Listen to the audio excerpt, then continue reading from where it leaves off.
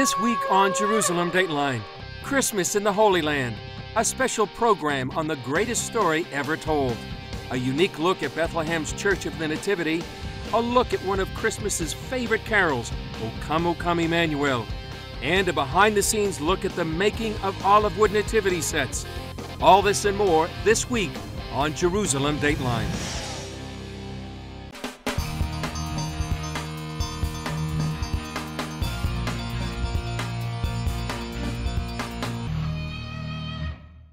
Hello and welcome to this edition of Jerusalem Dateline. I'm Chris Mitchell. We're taking a break this week from the political and other Middle East developments to bring you a special show on Christmas in the Holy Land. We're here in Jerusalem, and just a few miles away lies Bethlehem and the Church of the Nativity, where many people believe Jesus Christ was born. It's one of the oldest churches in the world. The Church of Nativity was built over this place in 326 when Emperor Constantine decided to declare Christianity as the official religion of the Roman Empire. Since then, pilgrims from all around the world started coming to Bethlehem to visit this place. Inside the church, the original columns from the 4th century still stand. Constantine's mother, Queen Helena, built the church. But why would she build it here? We do know that the identification of the site of where Jesus was born already traditionally goes back to the middle of the 1st century AD at least. In the 1st century, the Roman Emperor Hadrian destroyed the town of Bethlehem. After he destroyed the town, Hadrian built a temple and planted a grove of trees over the site where Christian pilgrims had come to honor the place where Jesus was born. What was left of the house, which was only a cave where the Virgin gave birth to the child.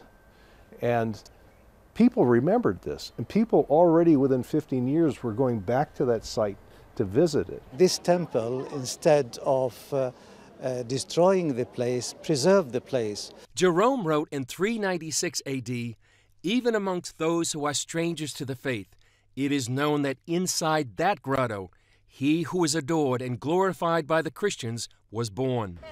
Through the centuries, the church itself went through a number of changes, but it's still one of the few churches in the Holy Land that was never completely destroyed. 1,400 years after Queen Helena built the church, Christian pilgrims still come from around the world. Many record their personal pilgrimage, both inside and outside the church. The central place lays inside the grotto. Many believe it's the very cave where Jesus was born. A star marks the exact location. Many crowd down the narrow stairs to get inside the cave. Pilgrims often touch the star and record the moment they got to see the birthplace of Jesus. For many, it's a profound emotional and spiritual experience. What did it mean to be at the birthplace of Jesus? Something I cannot describe. I mean, everything makes sense and no words. Now when I open my Bible, as I do each morning when I'm here and I'm reading, now I can picture the places. It's just awesome. Father Peter Vasco leads pilgrims to Bethlehem. He says it's especially meaningful during the Christmas season. I think it's an absolute wonderful occasion for pilgrims to come, especially so close to Christmas, to be here to pray at the spot where Jesus was born and to bring that prayer back in their own lives. But another event recorded in the Bible took place after Jesus was born. Professor Shamali gave us a rare look underneath the Church of the Nativity. Yes. This is the place where we have the tomb of the innocent children. Herod killed around 6,000 children from the whole area in order to kill Jesus Christ because he don't want to have a new king that will replace him. We followed Professor Shamali down to some of the tombs below the church. Here are the tombs of the innocent children. These are the bones of some of the children that we believe were killed by Herod. But another significant event took place just outside Bethlehem. Pastor Steve Corey, a local pastor, showed us caves many believe were used by the shepherds on that holy night. Luke 2, 8-11 says, "And there were shepherds living out in the fields nearby, keeping watch over their flocks at night. An angel of the Lord appeared to them, and the glory of the Lord shone around them, and they were terrified. But the angel said to them, Do not be afraid. I bring you good news of great joy that will be for all the people. Today in the town of David, a Savior has been born to you. He is Christ the Lord. According to history, shepherds would use these caves to store the sheep during the winter, to store their food in the caves, and also places to live with them. You know, the shepherds were very close to their sheep. Those shepherds became the first witnesses to the fulfillment of a prophecy given 700 years before, when Isaiah proclaimed, "Therefore the Lord himself will give you a sign. The virgin will be with child and will give birth to a son, and will call him Immanuel." Today, that Christmas message is still the same for pilgrims, professors, and pastors. The reminder that God himself came to earth to die on the cross and to be born in a manger. And this is the essence of it, is that people's lives are changed. People's lives will be changed if they hear about Jesus Christ. Christmas is a reminder of the power of Jesus Christ to change lives. And one Christmas carol, my favorite, "O Come, Come Emmanuel," sums up that power.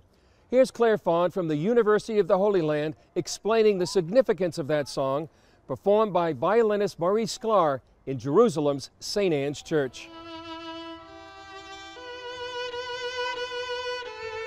O Come, Come Emmanuel is really a beloved hymn, and most people don't realize that this hymn was composed to be an Advent song, not a Christmas carol at all. Each one is based on one of the titles of the Messiah that is found in the Old Testament. O come, Emmanuel, and ransom captive Israel. Emmanuel, of course, is the title given to the Messiah in Isaiah chapter 7, where Isaiah prophesies that a virgin shall conceive and bear a son, and will call his name Emmanuel. The Gospel of Matthew applies this very scripture to Jesus at his birth. Another one of the titles applied to the Messiah that was adapted into the song is the rod of Jesse. O come, thou rod of Jesse, come. The rod of Jesse is referred to in Isaiah chapter 11. And the rod of Jesse refers, of course, to the kingship, to the ruling. Jesse was the father of David. And so when we sing of the rod of Jesse, we're singing of the descendant of David, the Messiah, Jesus. One of the verses calls for the dayspring from on high to arise. O come, thou dayspring, come and cheer our hearts. The dayspring refers to Malachi chapter 4, where we read that the Son of Righteousness shall rise with healing in his wings. This verse does not refer as much to the kingship of the Messiah, but it refers to his tenderness, to his personalness, to his compassion for those who are weary, for those who suffer and toil, for those who are ill, crying out that the dayspring, the Son of Righteousness, will come with healing, not only for our bodies, but for our hearts, our souls, and our spirits. Many of the titles that are used in the hymn, O come, Emmanuel, come from the book of Isaiah. Another one is the Key of David. O come, thou Key of David, come and open up the way to our heavenly home. The Key of David comes from Isaiah 22, and it speaks of that opening to passage, to freedom of access that is echoed in the book of Revelation, when Jesus, in the book of Revelation, gives the Key of David, which opens doors that no man can shut. Another very beautiful theme that is touched on in the hymn is when they refer to the Messiah as the Lord of Might. The Lord of Might, of course, comes from Isaiah, when it speaks in Isaiah chapter 11 that upon him will rest the spirit of counsel and wisdom and might and understanding. But the hymn reflects on the Lord of Might as being the one who gives the word of the Lord. On Sinai's height gave the law. And of course, the word of the Lord is not simply the law, but it's really Jesus himself. Jesus is the Word of God. The song, O come, Emmanuel, is evoking that longing and expectation that we have. We celebrate that Jesus has already come, but we know that something is not yet complete. So it's a very beautiful song because it has an echo of the past, but a tremendous anticipation of that glorious coming when the rod of Jesse, the Key of David, the one who is almighty, God with us, will establish his kingdom on earth. God who became Jesus, who showed his love for us in laying down his life, who calls me by name, who calls each of us by name, who loves us as a father, who loves us as a shepherd, who loves us as a king. Today he cries out for the salvation of each human being. Today is the day of salvation. We don't have to wait till tomorrow. We can celebrate Emmanuel, God with us today. Coming up, we'll hear the story of George Friedrich Handel and his timeless work, The Messiah.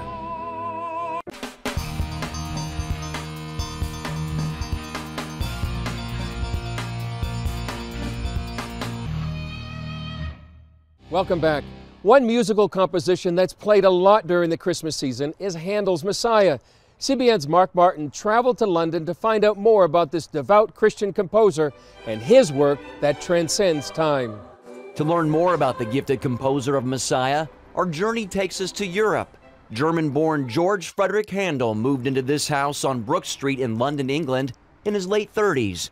Handel considered himself an opera composer, but public interest was waning in England, and by 1741, a discouraged Handel wondered if retirement was near. Some people do think that at this point it was kind of like a career crisis, really, and that it's quite possible that he was thinking of returning to Germany.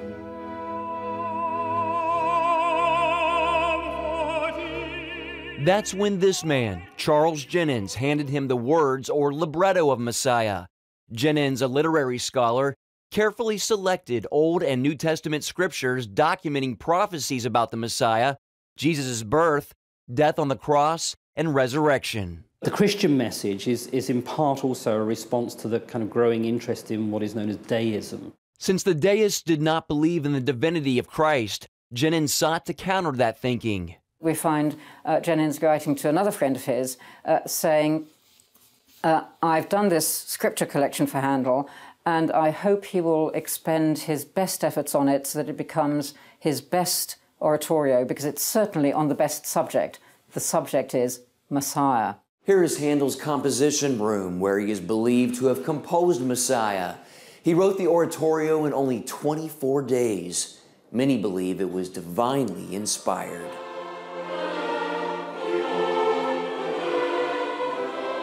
One music scholar described the number of errors in the 259-page score as incredibly low for a composition of its length.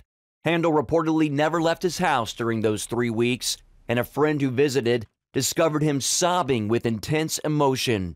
After he wrote the Hallelujah chorus, reports quote him as saying, "I did think I did see all heaven before me, and the great God himself."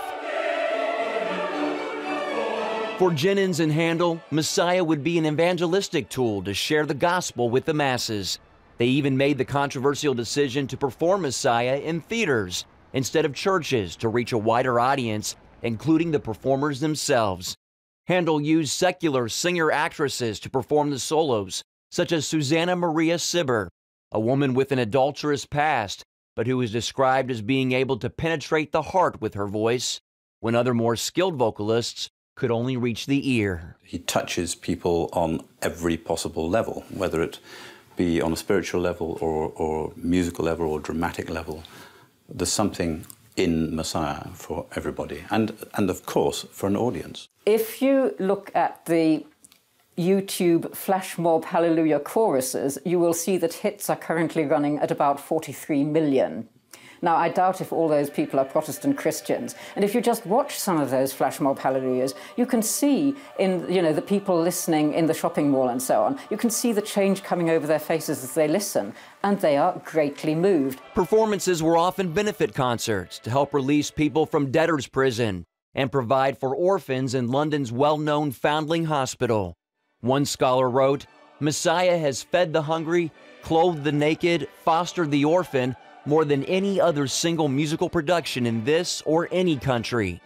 However, George Friedrich Handel did not want the credit.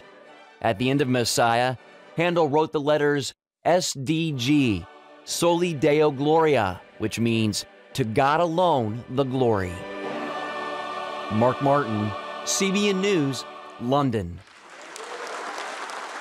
The fact that Handel would give the glory to God alone is a testament to his devout faith. It's also likely he'd be pleased that his composition has been translated and performed in Hebrew, the language of the Bible. In fact, it was performed in the Scottish church right behind us. CBN's Julie Stahl has that story. The music is familiar, but the words probably not. Handel's Messiah debuted in 1742 in English. Now that story is being told in Hebrew. When you know the meaning of the words in another language, it's not the same when hearing in your own language. It touches much more the heart. Translating the Messiah was the idea of 91-year-old Irene Levy, who carried the vision for 30 years. I heard a choir here singing once from Norway. All the time they were singing it, I was hearing it in Hebrew. And now tonight I was crying that it was done. Soloist and head of the liturgical choir, David Loden, says this version is more faithful to the Hebrew scriptures than the original. So we have made a choice to try and maintain as much possible the original Hebrew renditions of those particular scriptures. Many Israelis and Jewish music lovers enjoy traditional Christian music, but this is one of the first times they can hear it in their native tongue. We hear the responses after the performances in Hebrews, and they are amazing to hear that how much they really, for the first time, understand what is the spirit and the message of what Handel and the Bible is saying. Like Handel, I want to say, as he finished his manuscript and wrote on it, Sola Dei Gloria, I want to say, all glory be to the Lord. Julie Stahl, CBN News, Jerusalem. Up next, it's also the season for Hanukkah for the Jewish people. A look at the Festival of Lights.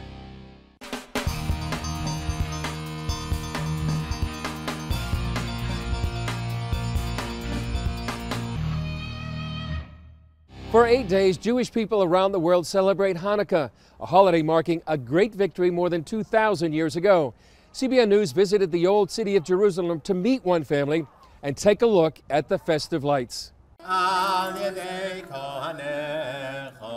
Thousands of Israelis come to Jerusalem's old city at Hanukkah to celebrate and see the lights. All over the world, Jews say special prayers, thanking God for miracles past and present, and light a special candelabra or menorah called a Hanukkah for 8 days. This is a holiday about spirituality. This is a holiday about values. This is a holiday about connecting to God. So many Israelis come here, everybody's attracted to the light. Also known as the Feast of Dedication, Hanukkah is not mentioned in the Old Testament, but it is in the New Testament. Now it was the Feast of Dedication in Jerusalem, and it was winter, and Jesus walked in the temple in Solomon's porch. CBN News joined Rebecca Spiro and her family for the Jewish celebration. It's a holiday that celebrates religious freedom and our victory against oppression and our ability to rededicate the temple. And her children? The presents and the parties and a lot. We have groups coming all the time, and we go on trips, and it's fun, and it's just fun. In the 2nd century BC, the Jewish people in Judea revolted against the Syrian Greek conquerors. The Seleucids tried to impose their culture, forcing the Jews to eat pork and forbidding Sabbath observance, Torah reading, and circumcision. Worse still, the Seleucids defiled the Jewish temple in Jerusalem and dedicated it to the Greek god Zeus. Led by a priestly family known as the Maccabees, the Jewish people retook Jerusalem and rededicated the temple. But when they wanted to light the menorah, there was only a tiny bit of sacred olive oil left. We celebrate the 8 days that the menorah burned, which is a miracle. It was beyond nature, and also the military victory. Eating fried foods like potato pancakes and jelly donuts is another Hanukkah tradition. Spiro's family and neighbors also have their own personal tradition to build unity between secular and religious Israelis. Every single year we bring out a table of drinks and we thousands of people come to the old city for Hanukkah to look around and see the menorahs and light, and then we give out hot drinks to all the people that come. Spiro says there's a message in the holiday for today. The world's coming up against Israel. The wolves are circling the sheep. This is nothing new. And the message of Hanukkah is that no matter what happens, our candles burn bright. And like civilizations have come and gone, but the Jewish people are still here.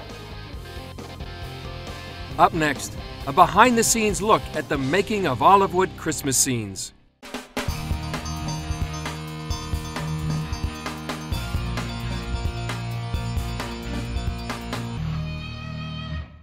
Welcome back to this special edition of Christmas in the Holy Land. Have you ever received an olive wood carving or a nativity set from Bethlehem? We went to one olive wood shop that's been carving Christmas scenes for generations. Ashraf Jaraise has been working in this olive wood workshop since he was a boy, inheriting an art passed from generation to generation. This workshop, it's come from father to son. There is no school to learn this job. It's also what's come from your inside, from your heart. Most of Jaraise's carvings represent the scenes and characters from the Bible. I feel like the Holy Spirit come inside me, and I am happy with Jesus. His main carvings are nativity scenes. He's produced a number of different styles, but all celebrating the same event, the birth of Jesus. They're all made from the olive wood tree, the biblical symbol of peace. Jaraise showed us how one piece of wood can become a Christmas scene. First, he cuts the wood. Next, he sands it to make it smooth. Then, with the skill honed from 35 years of carving, he cuts by hand small figures representing the characters of the Nativity. Finally, he writes a personal greeting. His carvings and the ones he sells have gone all over the world, from the United States to Europe and South America. He hopes they're an incentive for people to come and see for themselves the land where Jesus was born.